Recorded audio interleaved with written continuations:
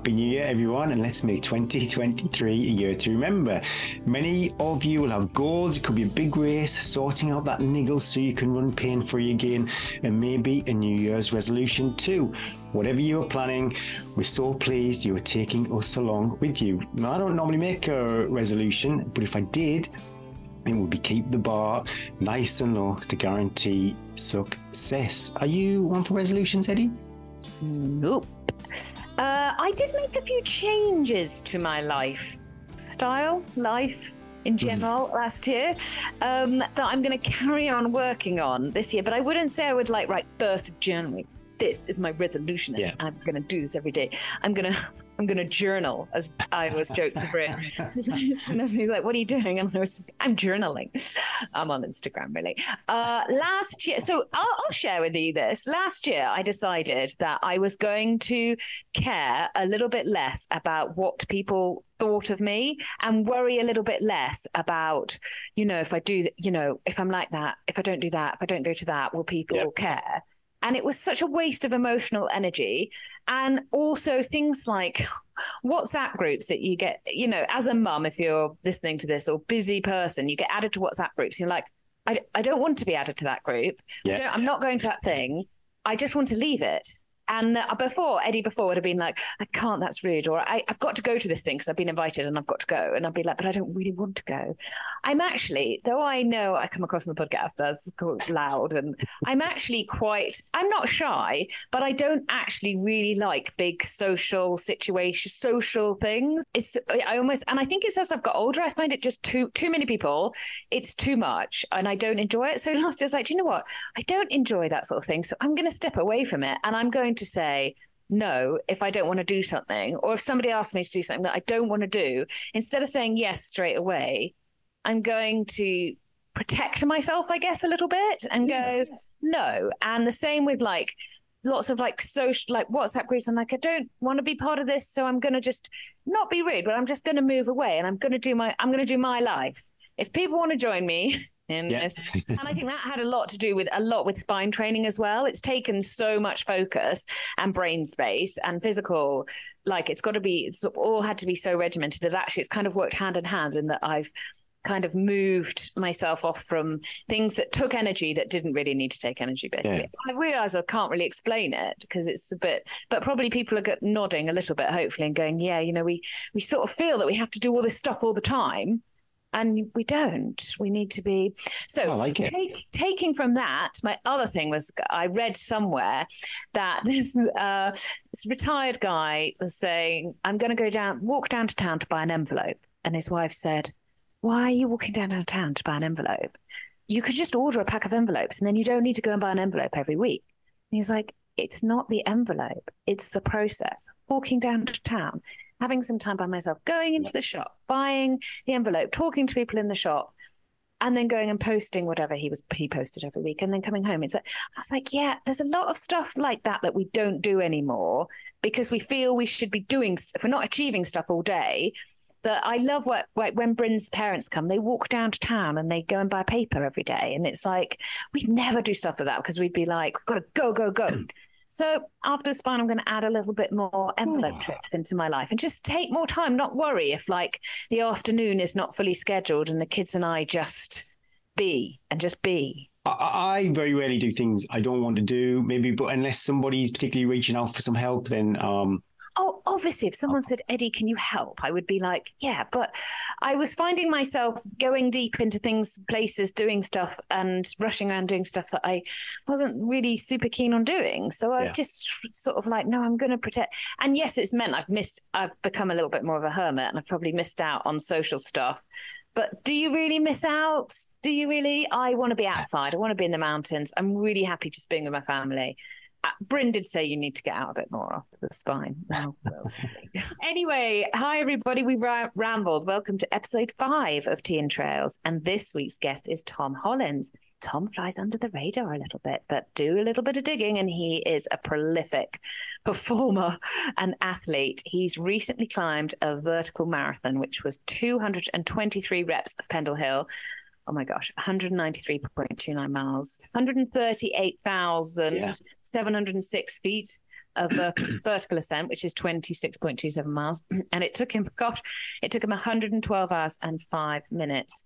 It's quite fitting we talked to him about elevation, because this week with a Brew with the Coaches, we talk about how to fit elevation training if you're doing a hilly race into your plan, and also a little bit about incorporating strength training into that too. Last but not least, we bring you this week's Tales and Trails. Got lots of business over on the Facebook group. Gary's been riling you all up with the races and things.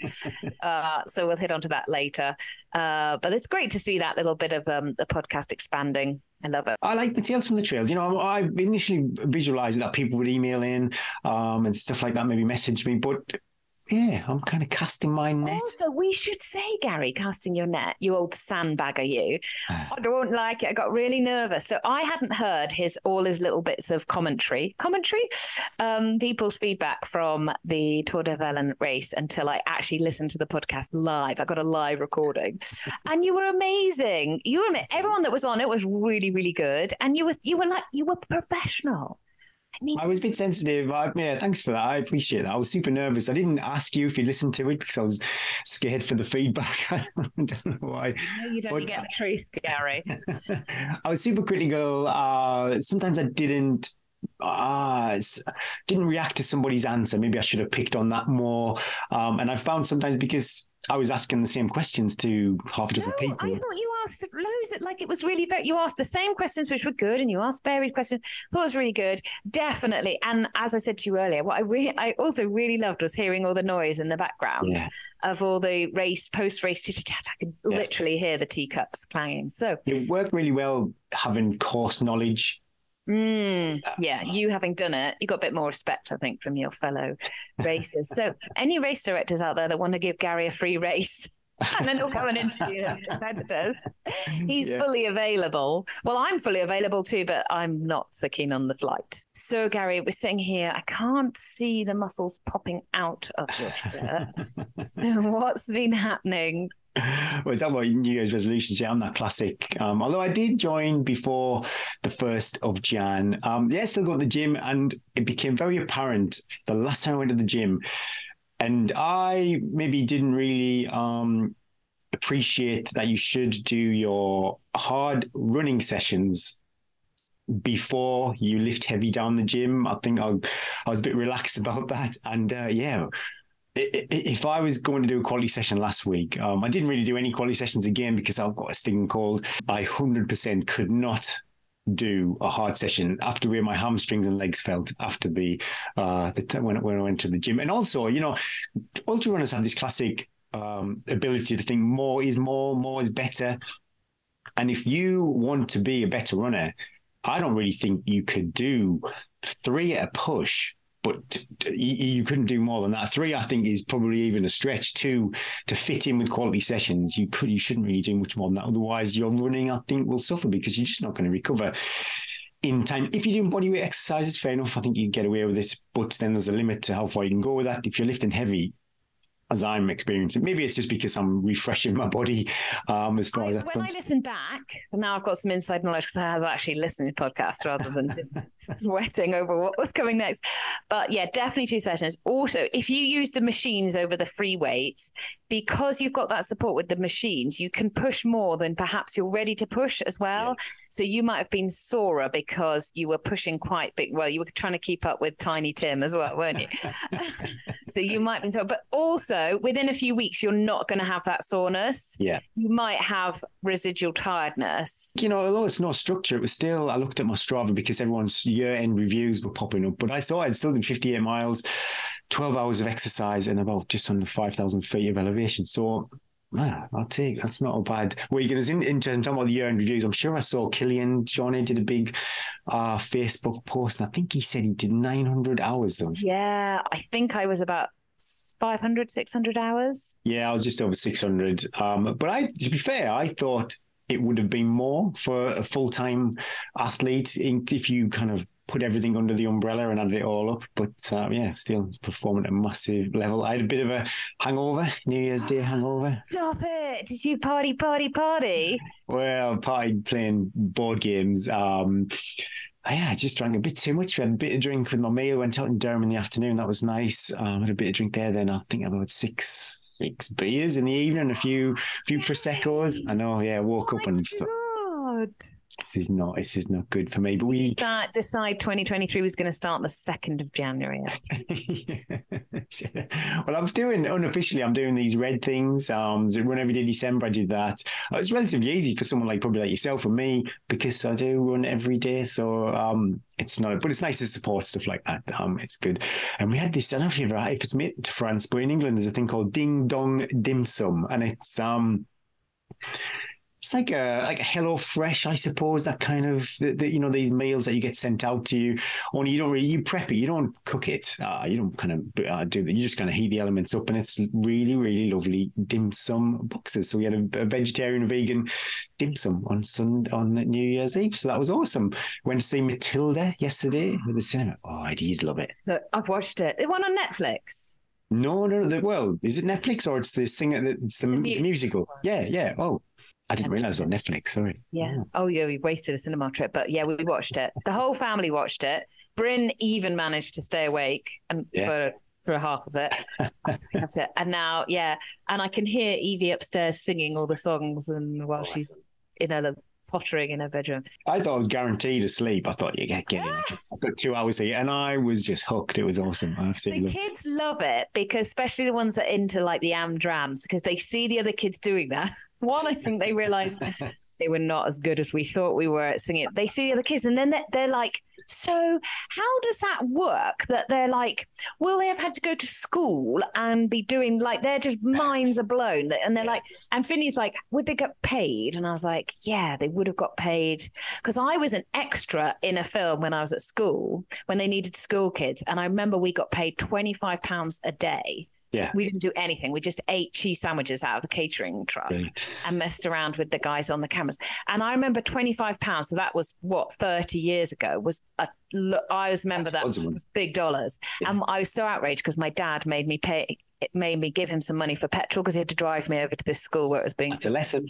Anyway, I told Finney that. I was like, I reckon some of the kids will have been paid good thousands of pounds for just being extras at dancing, and I could see Finney's eyes going, ding, ka-ching. Yeah, if you've got kids, or even if you've not got kids, it's a great, everybody enjoyed that. Catchy songs, annoying kids. Well, it seems like quite a busy week, actually. Quite a few miles and lots of family time. It's just a pretty full, wholesome and rich week. I've really enjoyed it. But now, it's the kind of Caston and I going back to work, which is a bit miserable. But yeah, what about yourself? I bet you've had an action-packed week. Oh, that night going back to work, we had to watch. Oh, we watched. I'm talking a lot about films rather than running. We watched Where the Crawdads Sing. Have you watched that yet? Oh, well, that really rings the bell, actually. Good. The book. I've had the book, and I've been too scared to read it because I've been scared that it's scary. It's not scary.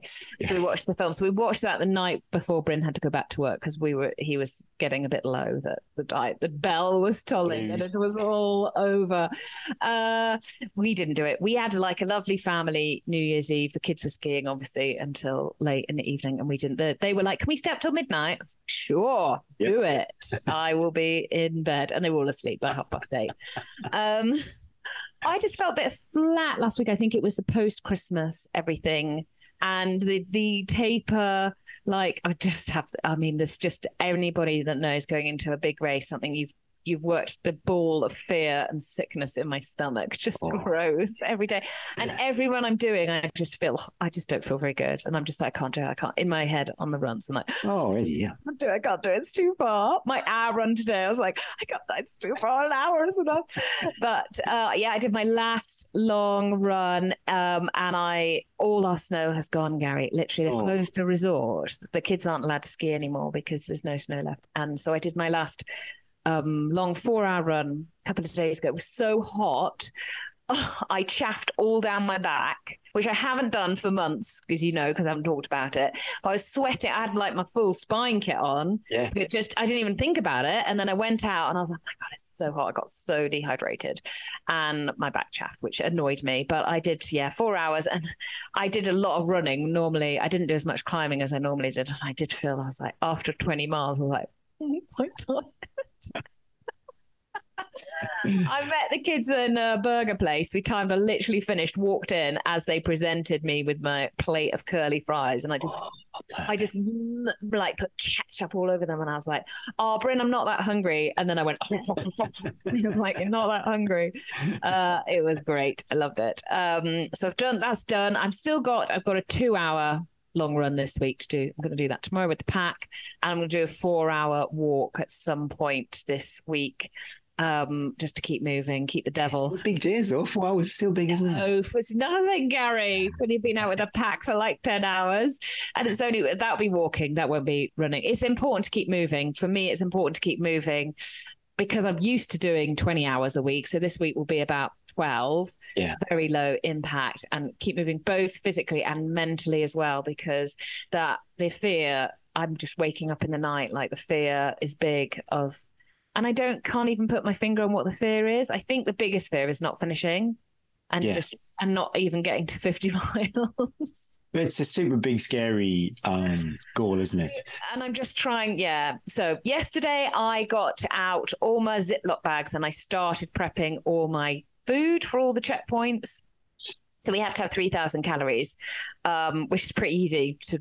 I've got 2 precision hydration gels of the 90 grams. That they each have about 300 in for each leg. I reckon 2. I don't think I'm going to want more than that because I probably will just take one like every 4 out to mix it all up. So I've got different varieties of flapjacks and bars. I've got tailwind to drink. I've got some sweets. And then when I get over to England, I'll top it up, Lion bars, OVS. And then I'll top it up with like fruit, a real mixture. Bryn was like savory stuff. And I was like, I don't think I ever eat savory stuff. I'll make some sandwiches. I love a sandwich. And I've got some expedition meals as well for like the bigger long. So if I get any hot water, it got mega calories. Where there's halfway checkpoints, quick ones, I will down a mac and cheese as you do. It would be good to throw in some curveballs. Brim makes a good point. I remember my heart was 110 and at the last minute. I just said to Lisa, but I think Melissa just did it. Pop some rice puddings in there. Yeah, and it's not something I've ever used before, and I smashed them. Yeah, I reckon Bryn was, but like you need, and I was like, I'll eat anything. I'm not fussy. I can eat anything. I will eat anything. So literally anyone standing on the trail, I will just eat what you put out in your hand. I've ordered my veggie burger from Nikki's Bar, which is about 50k in, and I'm just going to focus on getting there the first day. I'm going to that's going to be, and then when that's a little win. Yeah. I'll deal with the rest of the race. So yeah, I'm in that terrible place where I'm just like, there's too much thinking, not enough doing. And this time next week, I'll be almost on my way. So I reckon, and everything will be packed and everything will be sorted. And it's kind of like countdown. This week, I think the pre-week week is the worst time for any big event. This week's Brew with the coaches, we have a question from our Patreon member, Mike Hall, and he's training for the Lake 100, and he'd like to know when to introduce or up the elevation, and also we touch on strength training too.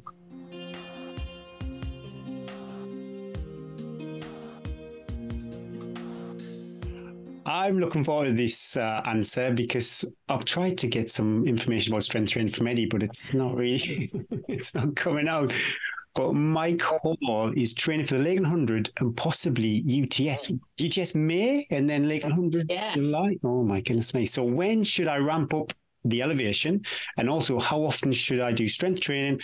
And what training? Do you know any good YouTube sessions? Thanks, guys. And also I'd like to add, for me personally, it's always a bit of a mystery. How does the strength training play a part during your taper of the run? Lots of information out there regarding running and how that comes in, but as far as the strength training side of things, so quite a lot of things to answer there. Should we break that down, Mike? Because you're basically asking us to write your training plan and he's a Patreon member. Yeah, Mike. Okay, we give patrons everything. So let's maybe focus first on basically you're asking when you want to ramp up the elevation in your training when you're looking for a hilly race. So let's concentrate on that first. So you're asking when do I get specific?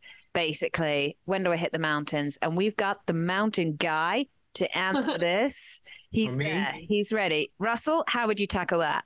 So, great question.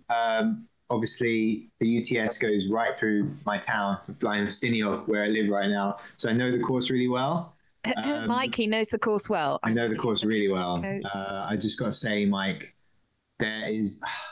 unfortunately, there is not a gym that is going to prepare you fully for the UTS. And so there are things that you can do, and Eddie would probably be better than me at S&C on this, but you're going to have to get yourself out here, because if you come across some of the terrain in Snowdonia and you haven't seen it before and you're in race conditions, you might shit your pants. Like, I don't know if you've been out here before, but certainly there's two areas I would say. Pennehelgede, which means the head of the black dog. It's a down scramble, and so I'm pretty sure Eddie and Trish, I don't know about Gary, maybe been on down scrambles before, but they're scary if you haven't done it before. And it's not about strength in your legs, it's about coordination, it's about exposure, it's about moving safely over that terrain.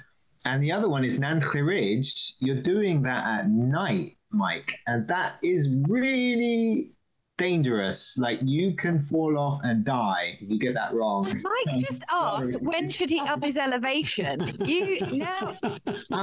the answer is, it's not just about elevation for you. Elevation is a part of it, but if you set your treadmill to 10% and run on it for 2 hours, you'll get the elevation, but you won't get that terrain. You're just not going to be prepared for it. Unfortunately, the elevation comes with some really gnarly terrain in UTS. It's unfortunate that they're the wrong way around, really. I would do Lakeland and then UTS, so you could just contact the organisers and get them to swap around, because I'd say UTS is going to be the harder challenge for you, and it's coming up first. Nanche Ridge, in the dark, you need to get yourself onto Nanche Ridge and find a way to get up here and do a recce. That comes before all the elevation training. Unfortunately for me, it trumps that, because it is a safety issue. It's not something you want to do for the first time. So being comfortable moving in mountainous terrain to you'd build on that. In the dark. In the dark. Do it in the light first, let's say. It's not encouraged to just go straight up in the dark, but getting people moving in that technical terrain. But then Lakeland 100, not technical really at all, what we would call mountain technical. So would you be able to ramp that elevation up? Would you, I mean, I know you did a lot of your training for Dragon's Back as well on the treadmill. Presumably you did. Yes, you can. Yeah, if it's like more like trail, like Lake District, not nearly as hardcore and exciting and glamorous as Snowdonia over here, but you can. And suburbia, as we call the Lake District. Yeah. Killian Journey does it. John Alban does it. Jim Mann, and quite importantly, me training on the treadmill. Putting the elevation up, it will fire the right muscles. It's actually really, really useful. But then you don't get the down, that eccentric load, which can cause more DOMs than the up for some people, because that impact, you're getting more forces of gravity coming up through the legs. So you're not going to get that training on a treadmill. So you can do the best with what you've got, and I would suggest kettlebells are really good and the elevation treadmill, but you really need to, when you can, the best advice, these are big goals, so treat them with respect and get out here and do the recce's. How far out from the race would you specifically say people start focusing on elevation over anything else, Russell? So for me personally, I would say for these goals, you want to be looking at 3 months at least. I would say 12-week program. If you could get a recce in at least once a month, but probably more like once a fortnight.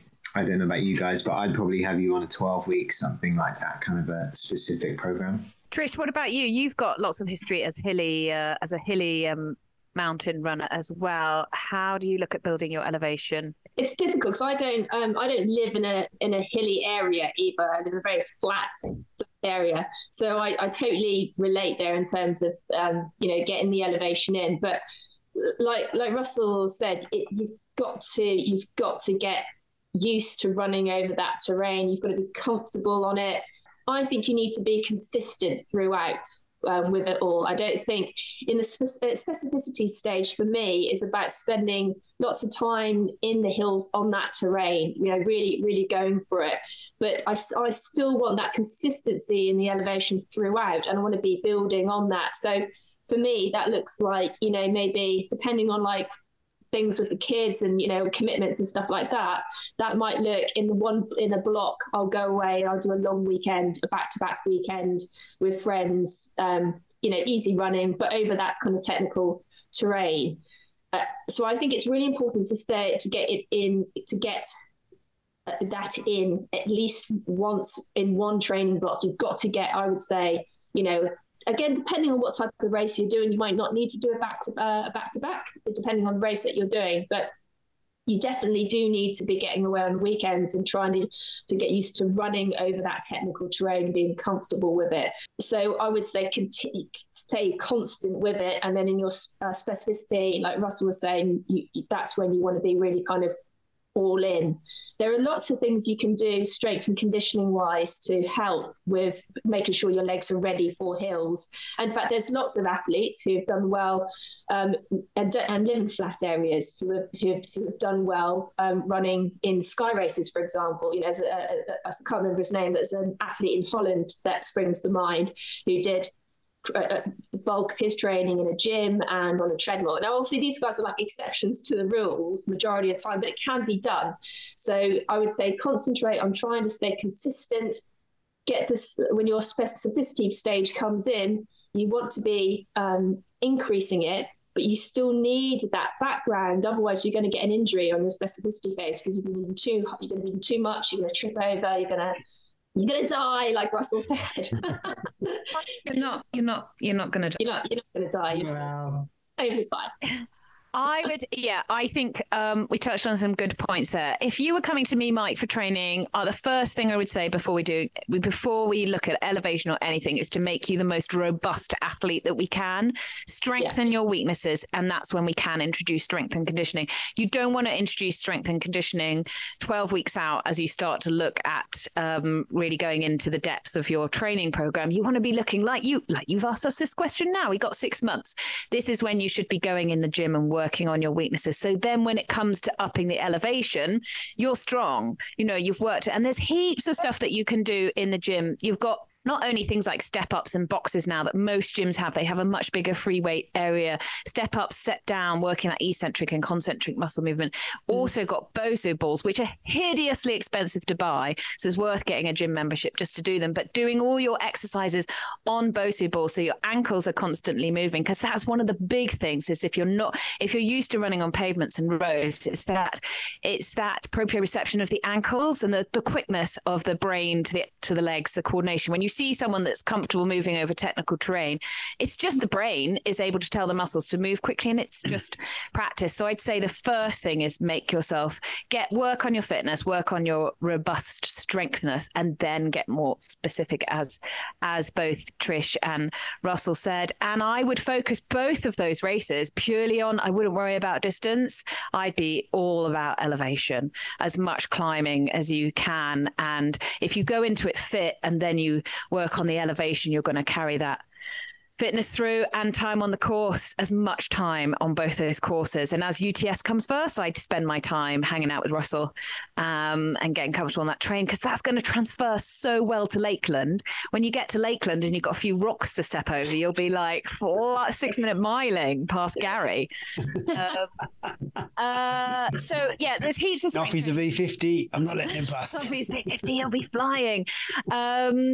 So incorporating strength training and running is like is tricky, and that is when, sorry Mike, you do need a coach to be able to write a program as well as then running, because the running does need to take a little bit of a backseat when you introduce strength and conditioning, especially if you're looking at, when I'm talking about strength and conditioning, I'm not talking about like daily core work that we should all do, body weight stuff. That's just a general part of the program. Strength and conditioning, I'm like we're looking at weights, and we're looking at making you a stronger athlete. So now's the time, anybody listening, December, January, if you're looking at summer goals, now's the time to be asking for a gym membership for Christmas rather than a new jumper. Get a gym membership. And if you're not sure about how to use weights, how to incorporate them in the program, and you can't afford a coach, just go along to the gym, find a hot personal trainer, and get them to write you a program, get them to show you the machines. There's no, it's super easy actually if you know how to write the machines. to work out a sort of plan in your head. Once you're comfortable in the gym, I understand it's quite intimidating sometimes going to a gym if you've not been before.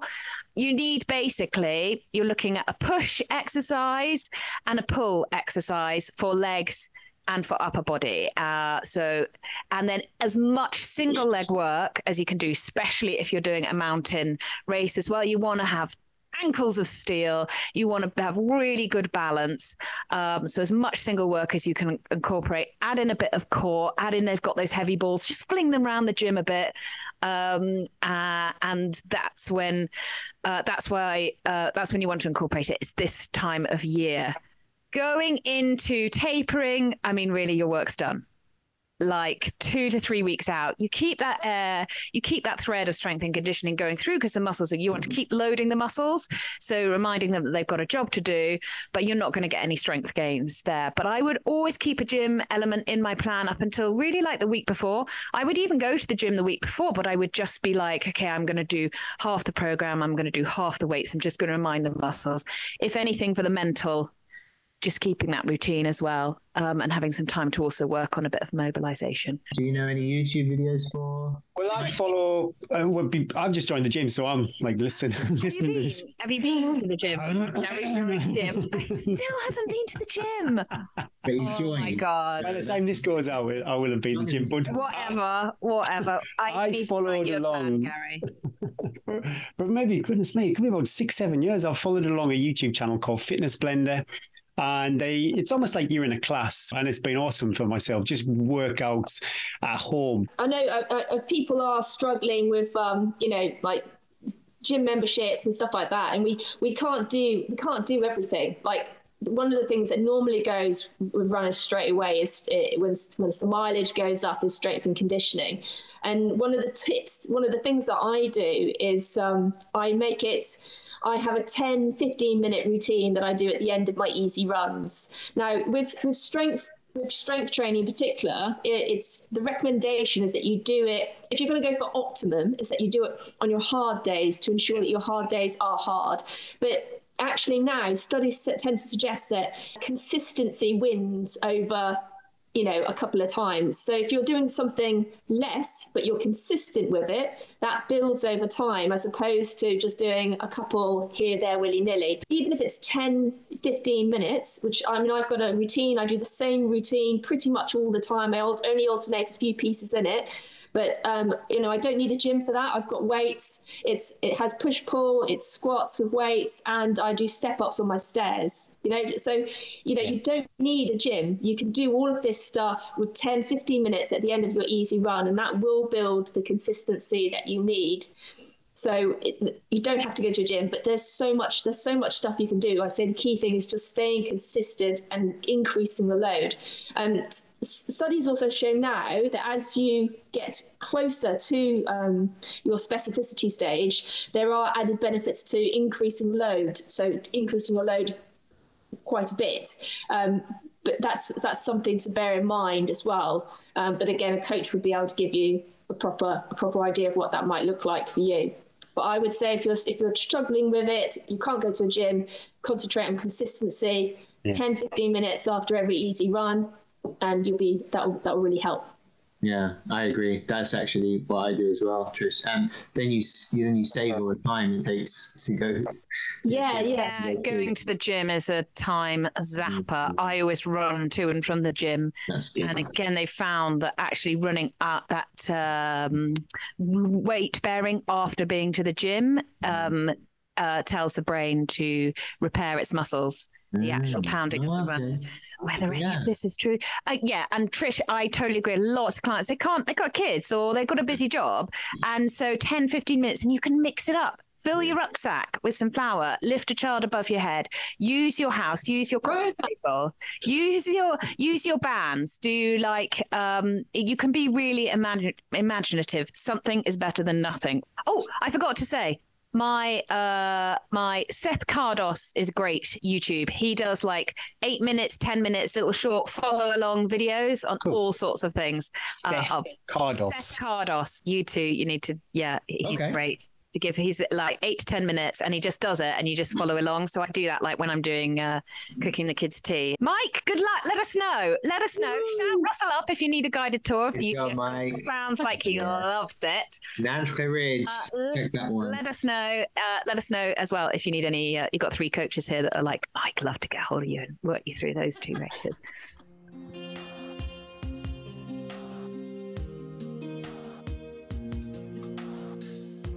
Our interview this week is with Tom Hollins. What a guy. Lots of races under his belt, lots of mountain experience. And we hadn't, but when we were prepping to record him, he's quite a stealth on social media, no other podcasts. So hopefully nobody else will have heard him talk about his life in running and his different races and his amazing vertical climbing. So here is our episode with Tom.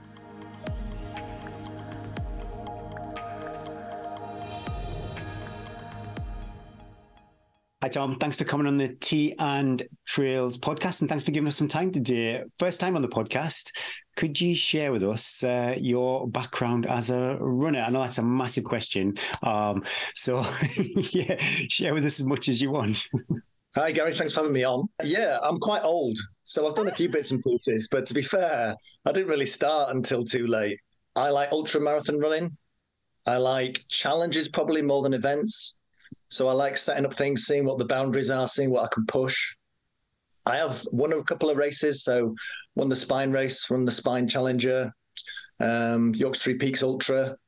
But the things I've really enjoyed doing have been more the kind of local challenges, as I said. So the Wainwrights round, I've really loved that. It wasn't the fastest ever Wainwrights, but boy, the weather was terrible.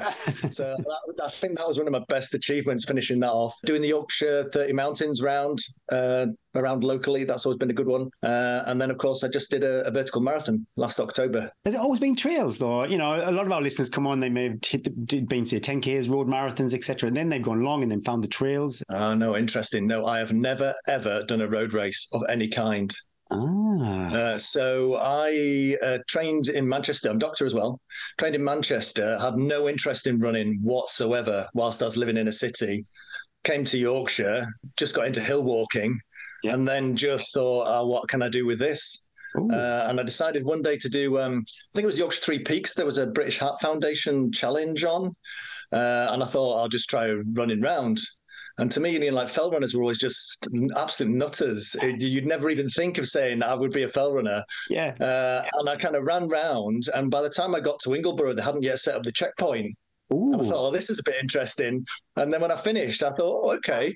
And so I looked at the Yorkshire Three Peaks results and I was like, oh, wow, I'd have come like halfway down the field running around like that. So I thought maybe I should actually give this a bit of a try. But no, never ever touched a road.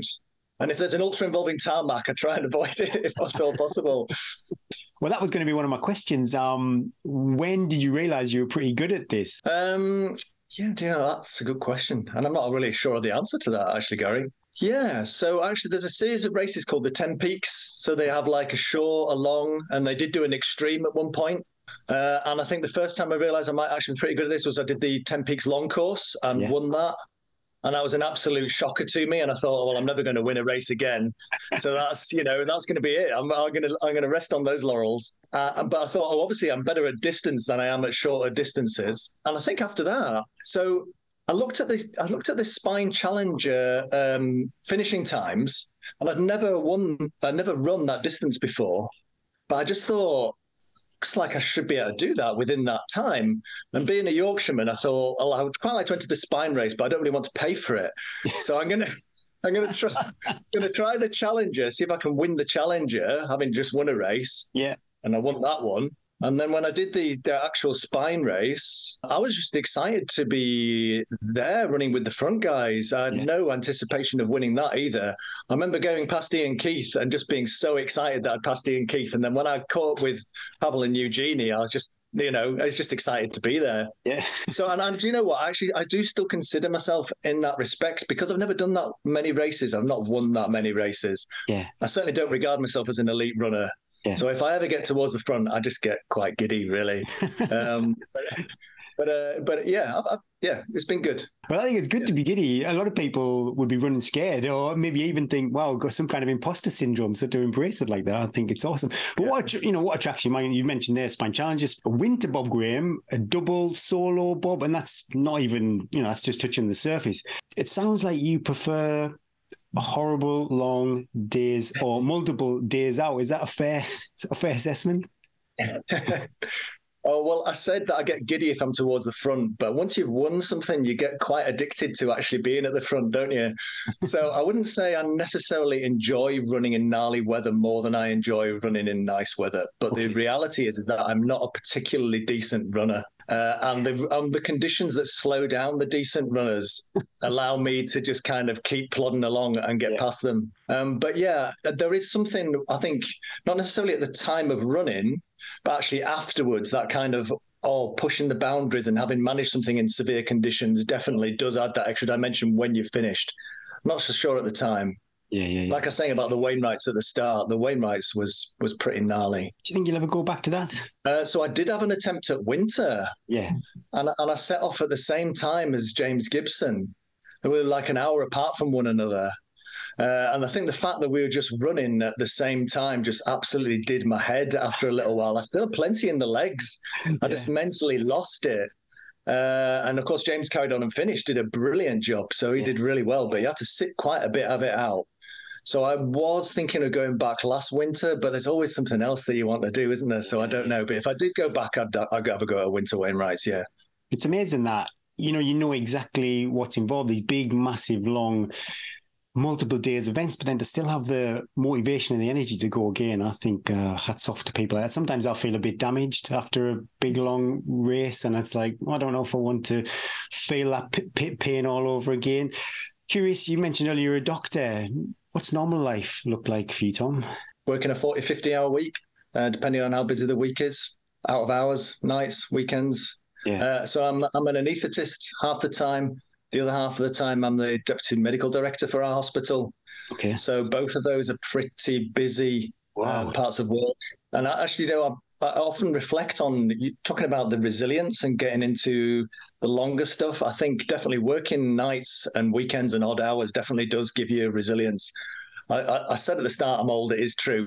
So when it comes to work, I feel like I'm sort of the last of the dinosaurs, really, because like medicine and training has changed completely from when I started. So when I first started as a junior doctor, it wasn't that uncommon to do a 54-hour shift. And so you'd really learn what it was to function, do the absolute necessary what you needed to do, and maintain a high standard whilst being tired. And I guess something about that still sits with you as you get older. Yeah, definitely. It seems quite common, doesn't it? Lots of various medical professions, but they are very good at running ultras. Could be vets or paramedics. Both Eddie and myself are parents and work and then fit in the hours. That's, you've got a massively demanding job. How do you make the juggle work? My wife and I have also got 5 kids between us. But they're all. What else is going to go? We also have kennels. We've got 26 dogs, farmers, camels, horses. I run a racing yard. But they are all older. They're all older. So 3 of them have left home, and my 2 predominantly live with their mum.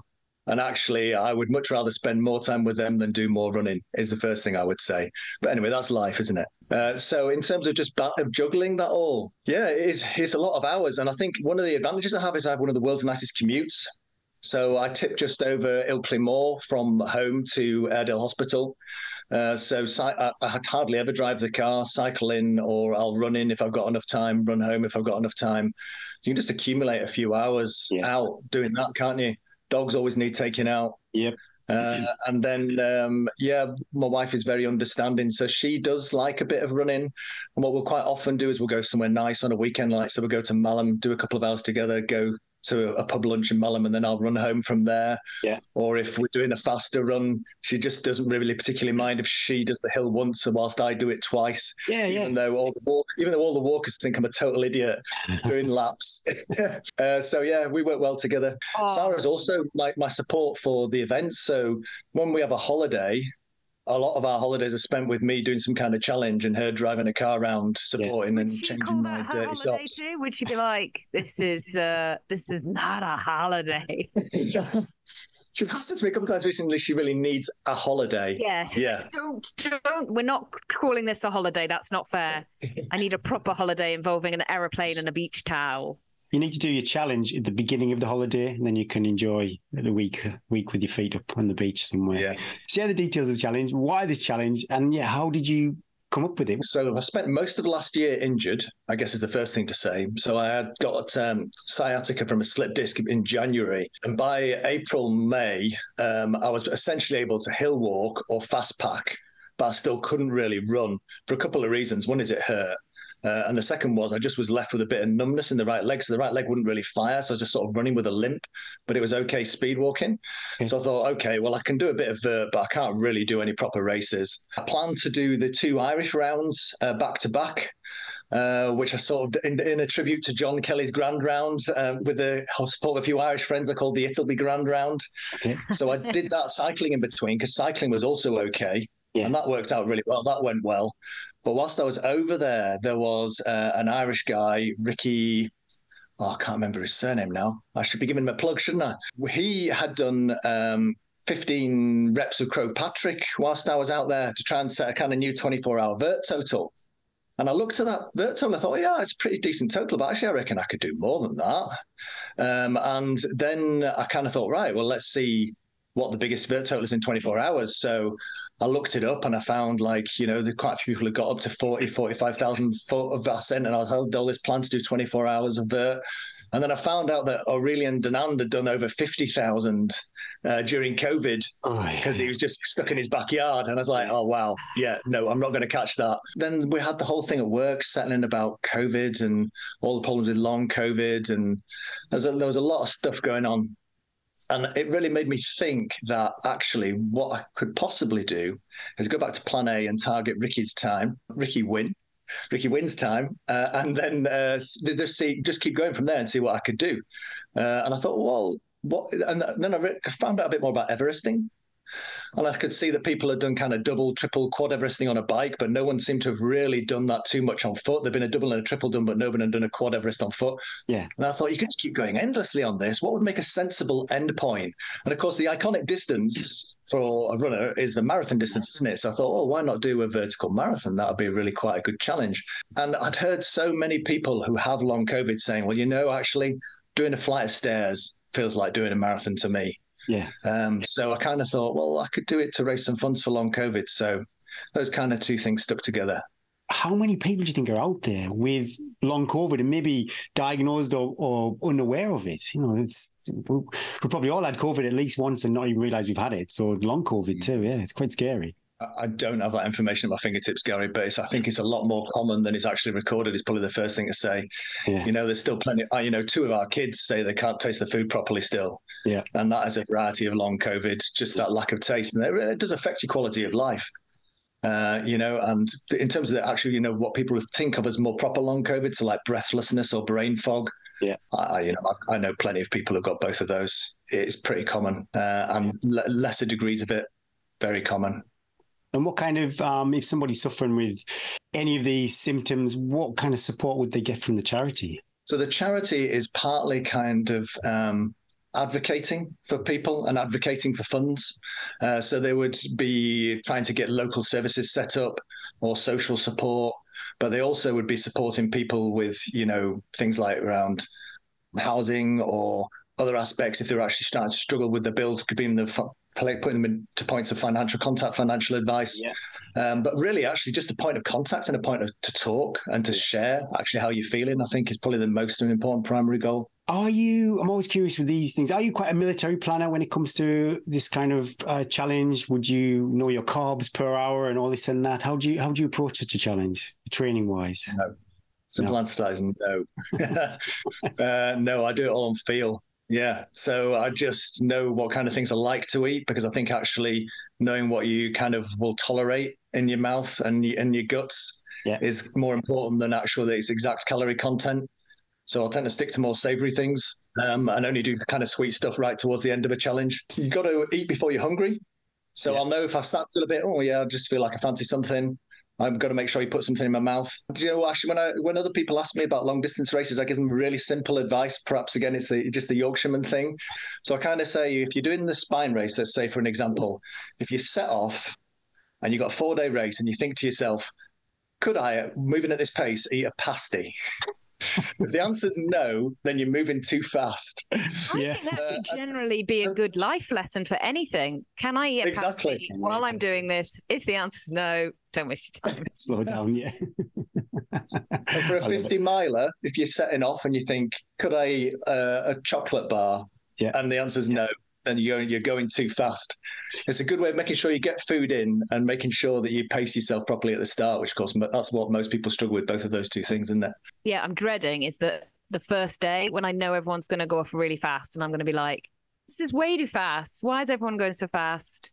And I'll be questioning myself and my pasty eating technique, but I'll check that with them. I'll say, I've had some insider knowledge. Can you eat a pasty right now? You're sweating, middle-aged man. I don't think you can.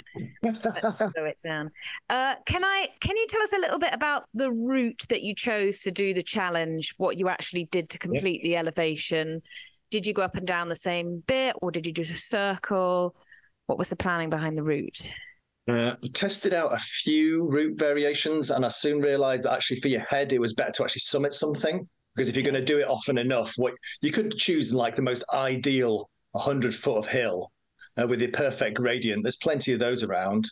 But actually, that would get really tiring on the head, really tiring for your support because they'd be constantly seeing your ugly face coming back again every 5 seconds. And I think you just get bored. Plus, there's just something a bit more iconic about doing a proper hill, isn't there? We run on Pendle Hill quite a lot. It's fairly local. And a couple of friends had recommended it. It's got some steps on the way up.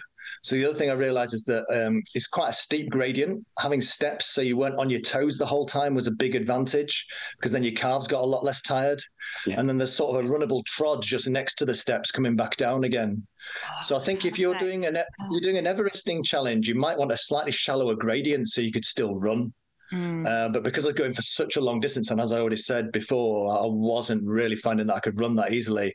I went for a pretty steep gradient so I could kind of walk up and just kind of pot down. What was the stats of the hill then? What was the distance and the elevation? So it was 620 foot was the climb. Okay. And I'm trying to remember what distance. I think it was about 27% the gradient. Oof. That is pretty steep, yeah. Did you use poles? Yes, from the start. Yeah. Absolutely. How long did each lap take you roughly? Starting 20 minutes and then pushing out to over 30 minutes by the end. Not that big a difference though then in the total of and yeah. Not negative splits there. All right, we'll forgive you. Did you get some funny comments from walkers that saw you 800 times going up and down? Oh, yeah. So how many times did people say you're not going up again as you were going up again? Actually, when you describe a vertical marathon, most people have absolutely no concept of what you're talking about. There is actually, I think vertical marathon is actually a term in like skyscraper running. I think where you run to the top of a skyscraper and back down again, just using all the flights of stairs. But it's not actually a vertical marathon. It's just going however high that skyscraper is. Yeah. So that's one thing that confuses people. The other thing is, I said I was going to, so I think it's 223 times I needed to do the hill in order to do the vertical marathon because it's like 138,000 foot of ascent. And you'd say to people say, how many times have you done this now? And I'd say, I've been up about 80 times. And they go, well, what, today? And you'd be like, no, not today. I started yesterday. And they'd be like, oh, I just look a bit confused. They just couldn't quite put it into context. Confused. He's the local loony. Delirious. That's also possible. Maybe they thought I was confused. It is hard to get your head around. And on the first day, I started on a weekend and it was beautiful weather and there were a lot of walkers out on the steps. So I was constantly going around people, but I also had 2 gates at the bottom to go through. Oh, no. And so I spent half the first day vaulting the gate because I didn't want to wait for people. And so I just said it at the start of this, didn't I, that you should never set off too fast. So when you're just planning on doing a 4-day Everesting challenge, you don't need to be vaulting the gates, do you? But, you got an audience. Go away, don't you? Go about a bit. How did you keep track of the laps? Made just an A4 sheet with each Everest on. and just got the support. There was always somebody at the bottom waiting for me. I think except maybe for a couple of hours. I'm all a bit disorientated about that. Yeah. There was almost always somebody there just crossing them off for me. Yeah. Did you have any sleep, any sit downs? Did you have like, right, I'm going to do 3 and then stop? Or was it sort of by feel? Yeah, no, but I know by feel what I can do on these things by now. So I don't bother trying to sleep the first night because I find you just don't, because you're buzzing. So I skip sleeping the first night and then have a couple of hours the second night, maybe up to 4 hours, depending on how you feel. And then usually just an hour to 2 hours each night after that. Is there a specific time in the night when you're like, this is my weakest point, this is when I need to sleep? Do you find like 1 or 2 o'clock in the morning, or is it more early morning? Variable. As soon as the light's gone, you just start to feel it, don't you? And usually, you're right. With your biorhythms, it's normally 1 or 2 a.m., but your biorhythms are shot by day 3 or 4 of these things, aren't they? You look at your watch and it's 7 p.m. and you're like, oh no, I thought it was like 1 o'clock in the morning. You're still pretty daylight sensitive, though. Once the sun goes down, definitely more so. Any super highs, super lows throughout the challenge? Probably the proudest achievement was obviously finishing it and doing the full vertical marathon. How did that last lap feel when you were going up the last time? Were you like, I am incredible? Oh, really cool, actually. It was really great because despite the fact it was the middle of the night by then. I think it was about 2 a.m. There's still about 10, 12 people there.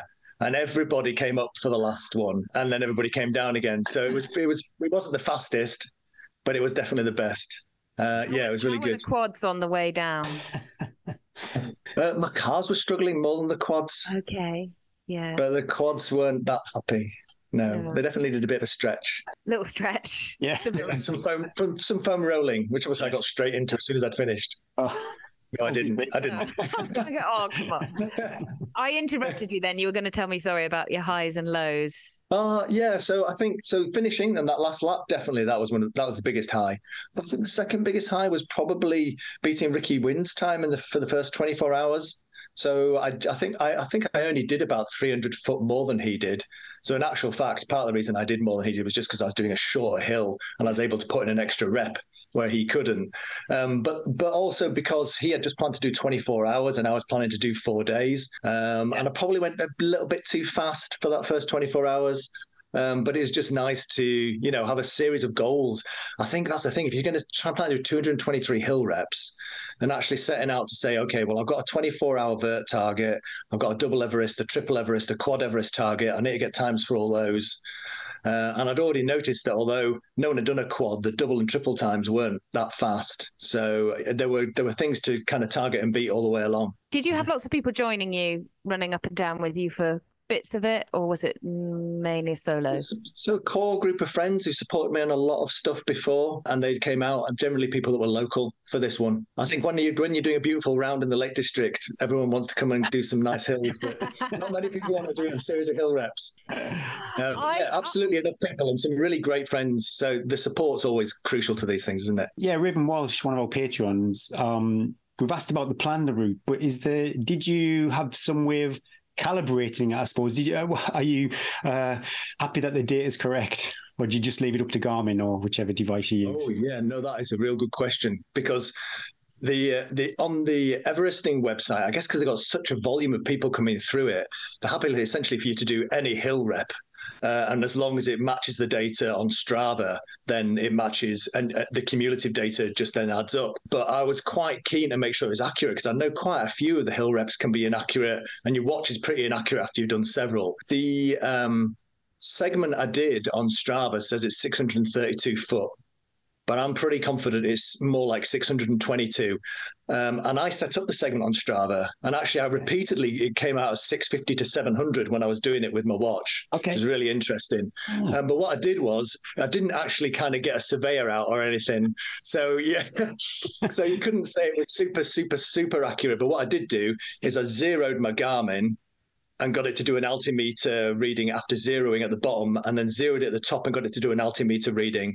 And I did that until I had 3 identical readings, both at the top and at the bottom. And once I was confident that the watch was reading the same every time, regardless of whether I've been up and down the hill, I was confident that was the height difference. Yeah. which came out as 6:22. Got a watch with a barometric altimeter in it, so I think that should be pretty accurate. Yeah. Yeah. Sounds pretty good, pretty diligent. You mentioned we skipped past, but you mentioned the Strava segment.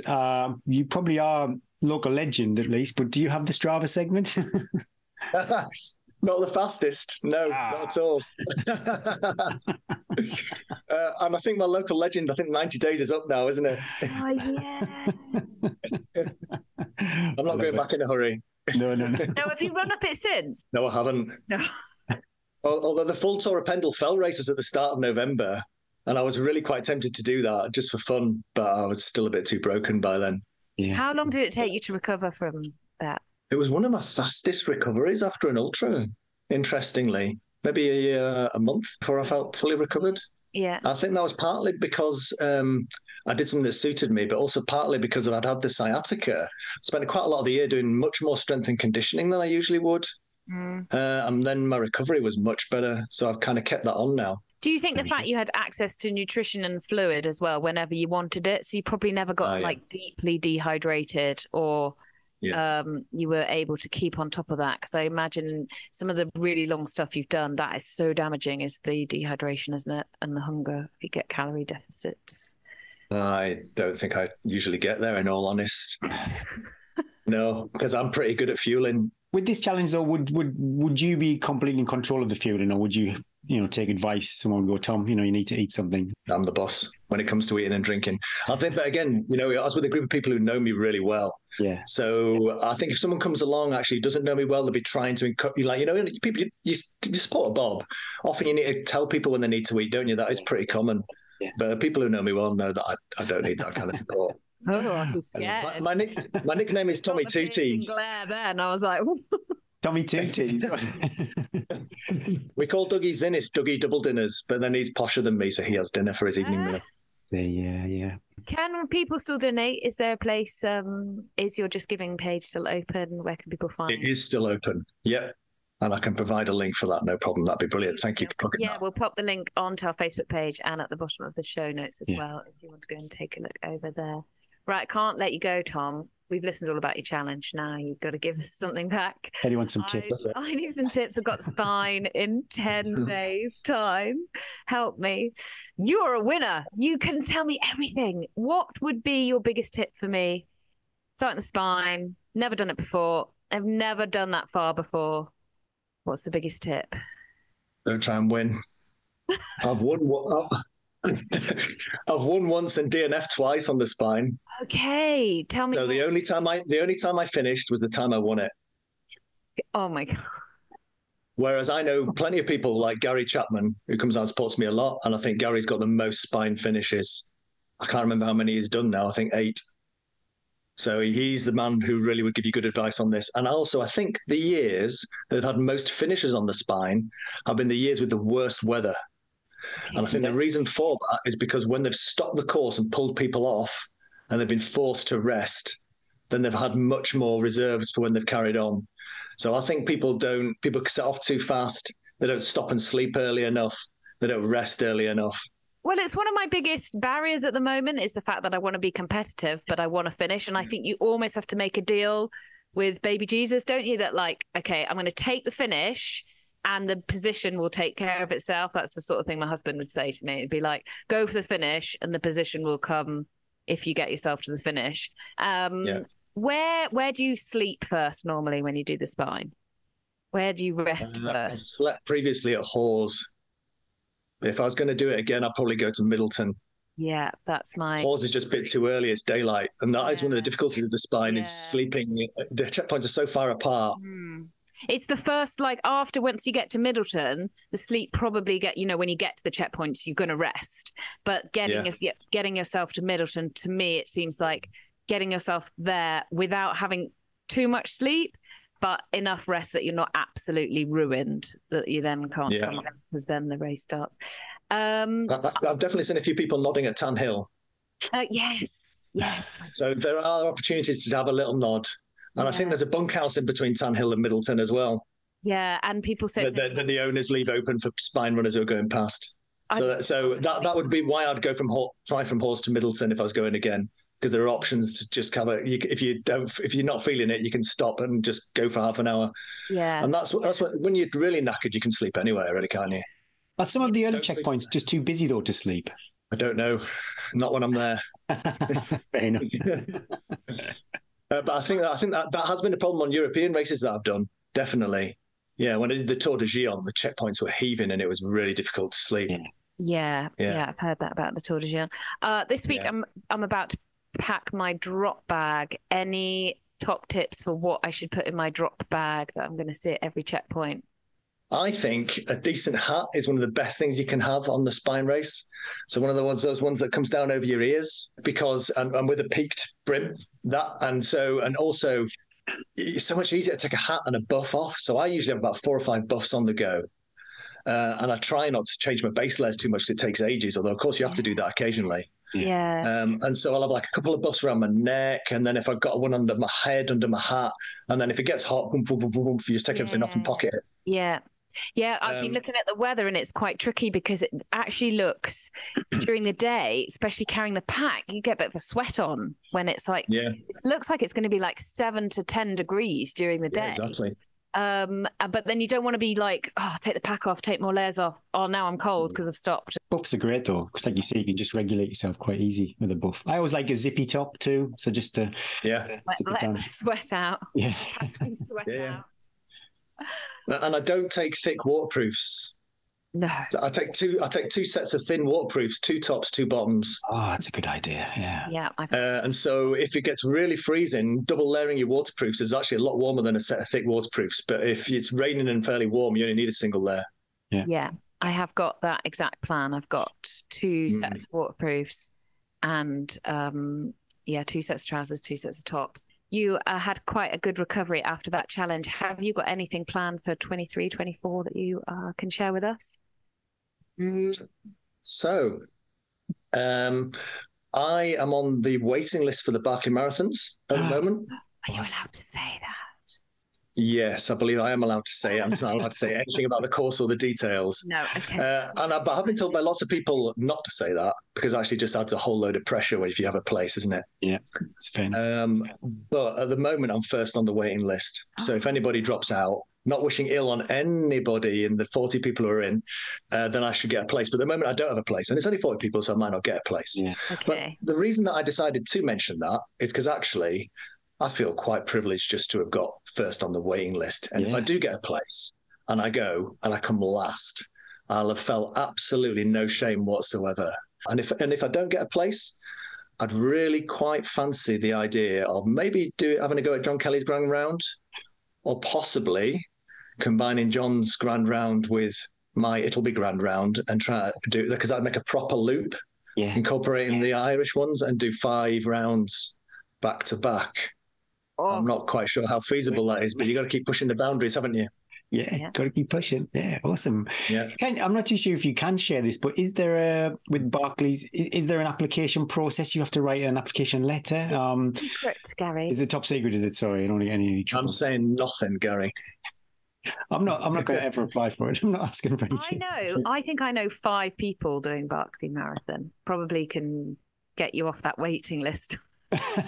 I wonder, do you know also what the stat is? I know with the normal race is quite high, the dropout entries to actually who turn up on the start line. Yeah. So I think I know at least one person who's doing the spine is definitely in the Barkley first 40. So if you can be really careless with your poles, Eddie, on the start line, then I'll be grateful. I know quite a few. I'm very happy to take anybody out, really. Love it. Oh, well, thank you. Oh, we can't say thank you. We've not done quick 5, Gary. Got to do the quick 5.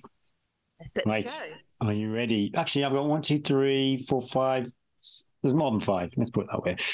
Favorite trail or place to run? And this can be anywhere in the world. Pendle Hill. Not Pendle Hill. Well, that is a great place. I think the Tour de Gion is the best race that I've done in terms of scenery. That Italian side of the Alps is absolutely stunning, and I do love going and running there. Yeah. I've skied a few times in the Dolomites and always thought it's awesome and need to go back in the summer and run there as well. So Italy, full stop, great. But actually, Ilkley Moor on my doorstep. I absolutely love it. I never get bored. Favorite radio station? Oh, now you're aging me. These are really mean questions. I think we're the same age. It's fine.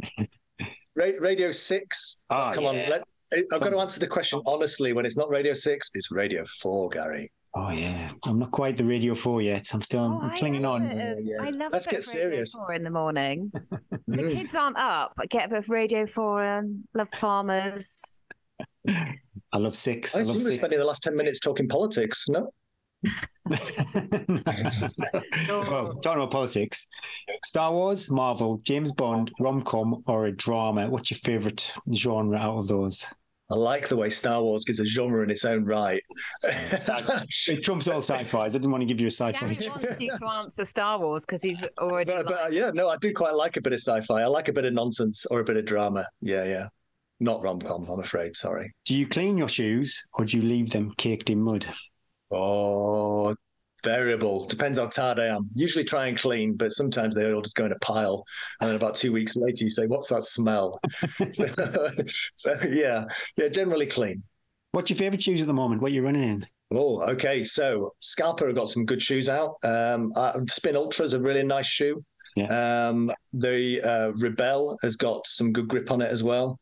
And I believe they're going to start making something with a much bigger lug, so suitable for the steeper, gnarlier fells, and hopefully for a Barclay next year. Everywhere I look, Scarpa, they're doing an awesome job. Social media. Last movie you watched? Oh, that brilliant thing with Michelle Yeoh. Everything, Everywhere, All at Once. I can't remember what the title is. It's something along those lines. That is a bit bonkers, wasn't it? It's genius, but bonkers. Yeah. It felt like 4 a.m, day 4 of an ultra from start to finish. I think I need to watch it again, to be honest. I watched it once and I would probably had my head in my phone and trying to watch that at the same time. So maybe I didn't digest it all. But yeah, really good, really good. Every show we do an Instagram story when we promote the show. And I wrestle with what music I should use for this story, but you can help me out here, Tom. If you can pick the track. What song would you like me to use on your Instagram story? Oh, really? Well, I really like Hoppy Poller. Do you know? No. Hoppy Poller. You don't know it? Yeah. Sing it. Don't sing it. No chance. It's the one that's used on David Attenborough's Planet Earth series as the theme music for that. Again? Hoppy Poller. HOPPIPOLLA. Okay, we can do that for I you. just think it's a beautiful piece of music and it's got a certain serenity about it that I really associate with running. It isn't necessarily the piece of music that I listen to all the time. Yeah. But it's a beautiful thing. Okay, make it so. Yeah. Doesn't work well on. You know, I can't hear it. I've got one last. I've got a geeky Star Wars question for you. So apologies if you're not a massive Star Wars fan as such, but George Lucas has invited you around his the Lucas Ranch, and you can pick one Stormtrooper outfit. Would it be classic Star Wars Stormtrooper, Empire Strikes Back Stormtrooper, Return of the Jedi Speeder Bike Stormtrooper? Who would you go for as a fancy dress? Oh, do you know what? So when I said I liked it that Star Wars had its own genre, I really meant it. I used to love running around splashing in puddles in my wellies, pretending that I was Luke Skywalker. Okay. You know, those boots that he wore. Yeah. And I'd have to go classic Stormtrooper. Love it. Classic. That's it for me. Awesome. Thanks, Tom. Thank you so much, Tom. Amazing. Congratulations on everything that you've achieved already. Good luck. Good luck. If you do get off that waiting list, please come back and tell us all the secrets that you're not supposed to. We won't tell anyone. Yeah. Okay. No, this is a private conversation just between the three of us, yeah? 100% private. Yeah. Private. Yeah. Private. Let's start with everything. And huge congrats again on the challenge. And everybody pop over to his Just Giving page and just a little pound over there. Good luck to you on the spine. Hope you smash it.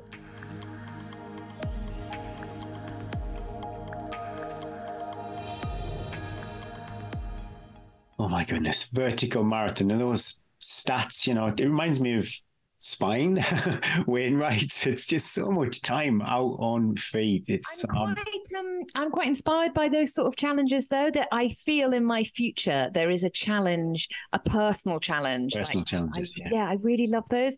I'm watching this girl, if anyone's interested, I think it's Tip to Toes. She's run across Australia now, and she's running a marathon every day. And I'm quite inspired by that sort of thing. Like, I think she's just broken the world record. I think it was 137 marathons she's done. Would you be okay being the complete focus, though, with all your crew and everything? Yeah, you'd have to be. Yeah, of course we would. I'd love it.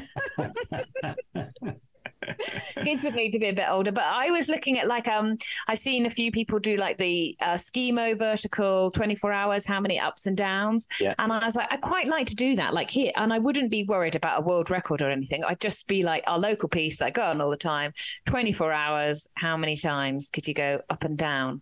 I wonder how other people feel. Like, do you need a race or can you motivate yourself? I like to be in the pack, I think. It's but saying that, no, well, with the Bob Graham, I know Neil and I shared that day, but yeah, you were. It's really weird because you know what, that was a wonderful day, and everyone was super positive and helping you out. So yeah, it was good too. I forgot about that.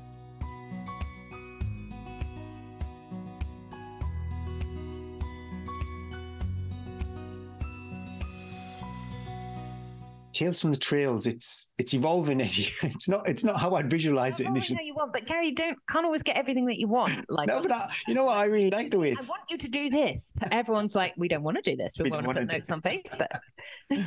But I like this. We go and kind of search some good news stories out there. And first one, I know Paul William Smith, and I've run quite a few times with Paul. And he's a run streaker, and I don't want to get any of this wrong, Paul. So hopefully, we just copied and pasted this from Facebook. So hopefully the facts are right. But 16 years of run every day. So that's since the 1st of January 2007. Now that is a resolution that got a bit out of hand, actually, looking at that. And 5,844 days. And I think I've seen a screen grab of like a Garmin run streak club. And I think Paul's number 2 in the world. I could be wrong. Apologies if I've got that wrong. But that is just amazing. And there's a whole bunch of run streakers out there. I see them on my social media, and it's so admirable. I'm not too sure what Paul's stats are, if it has to be 5K or 1 mile. I know people have their own little limits for what they class as a run. But either way, 16 years running every day. And you'll know, Paul does marathons too. It's not just like you rock up and do, say, 5Ks, 1 mile. He'll do marathons, so be carrying niggles, and yeah, it's so admirable. And anyone who knows Paul on his social media, he sometimes has some interesting outfits too when he does these milestone events, at least. We also had an email from Richard Bulmer, who had written a newsletter for his local running club with 10 resolutions, and he adapted it a little bit for you and I, Gary. I'm going to read a few of them, my favorite ones. I like the first one. Get a legendary Gary selfie. Spot Gary from the podcast and politely ask if you can be a beautiful smiling face on a selfie and share on Facebook, WhatsApp, or any other newfangled social media channel. I like that. Okay, that's my resolution. Make it happen. I want a selfie with you. Selfie at Middleton. As the kids say, selfie. Set yourself a park run target. See if you can get a personal worst. Smell the roses as you pass them. Chat to a fellow runner and just enjoy Saturday morning running slower than you've ever run before. The other one I really liked. Find a favorite recipe and cook as an after-run treat. See if you've got any friends who can share it with you, especially Eddie or Gary. Well, invite your friends along for a run and then afterwards share some freshly baked cake. Or please just come around and eat my Christmas cake because I can't, Gary. I can't.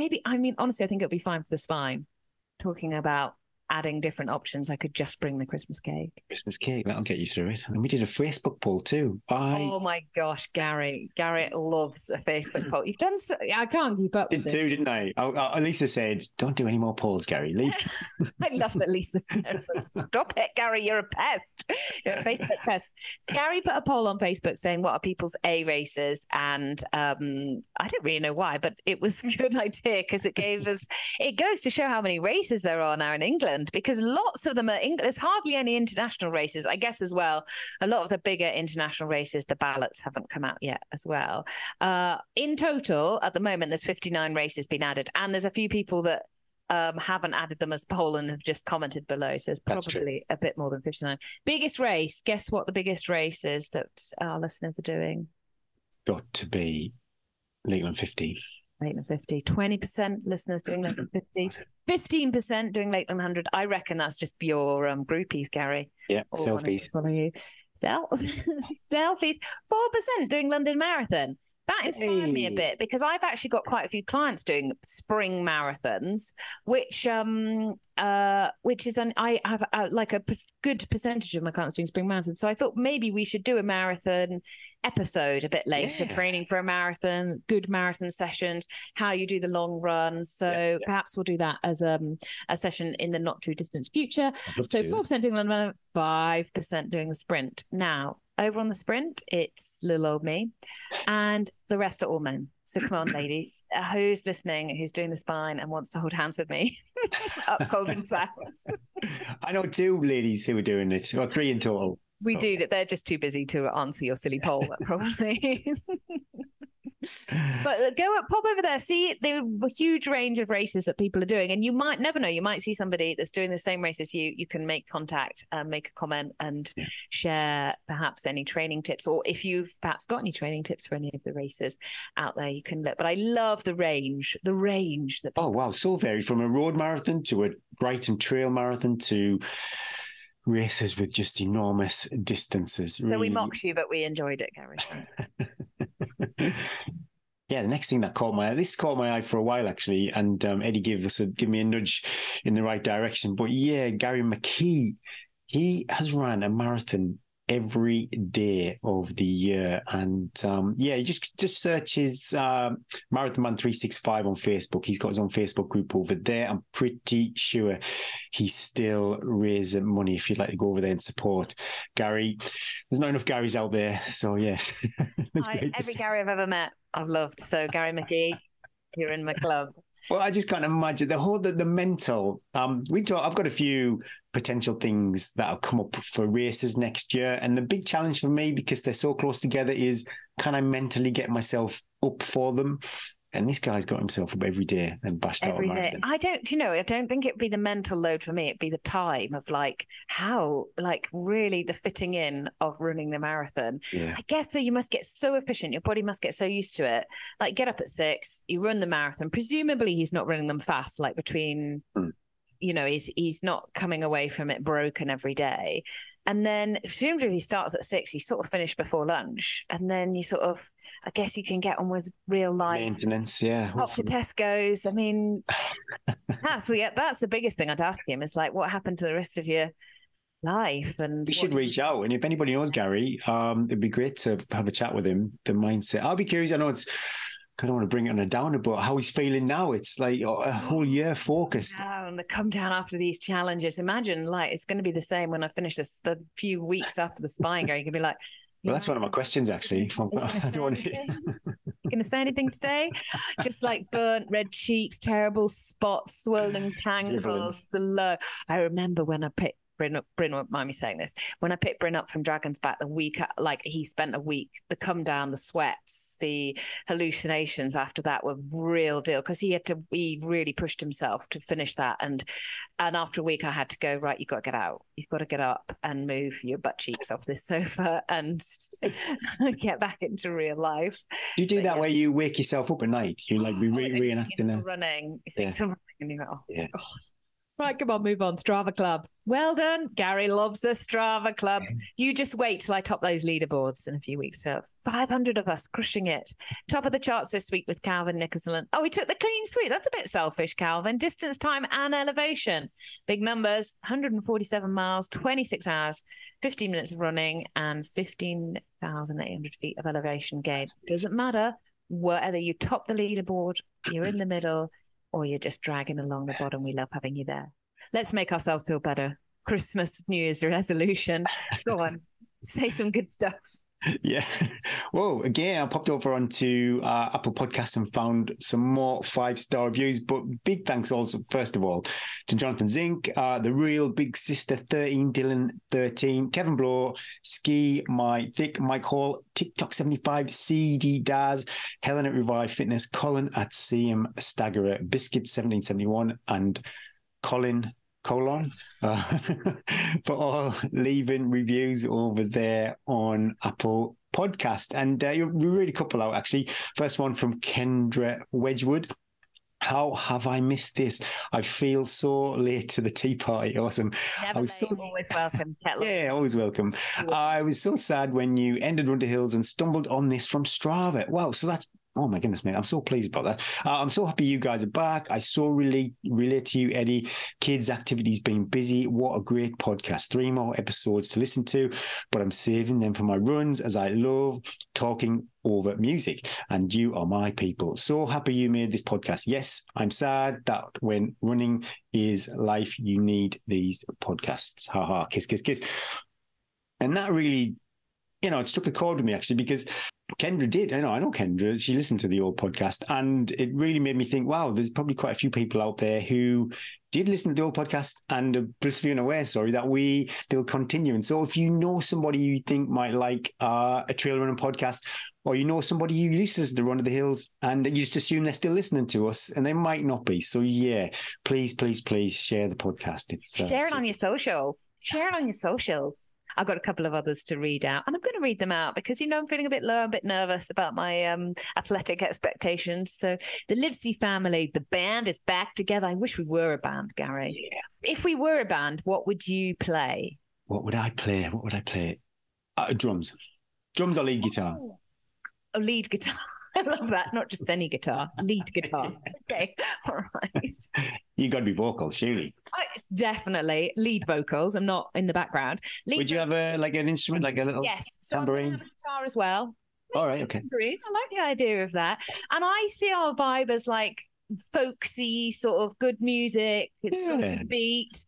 There's a few ballads in there, but we got some up-tempo numbers. And then, late night band, we come out with the heavy rock. I'd like a bit of free rein to do like a Michael J. Fox, Back to the Future. Oh my God. So my eldest child asked for a puffer gilet thing for Christmas, and then he was like, him and his friends were like, why are you wearing a life preserver right now? But Back to the Future is the cool kids film at the moment, which I thought was love it. Anyway, let's go back to the review. The band is back together, loving this podcast, Eddie and Gary. Great format of friendly banter, not so friendly today, nerdy training stuff, and relaxed chat with interesting guests. What more do we need from a podcast?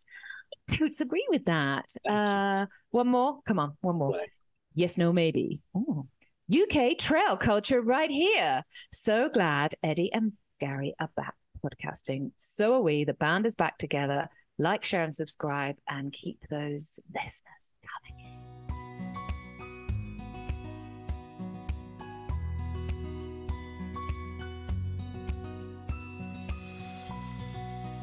Right, what you come get healthy. That's your number one aim this week. What else you got coming up, Gary? Yeah, well, like I said, hopefully today will be couple of gym sessions, cross country Saturday. So there was definitely, I'll definitely be at cross country.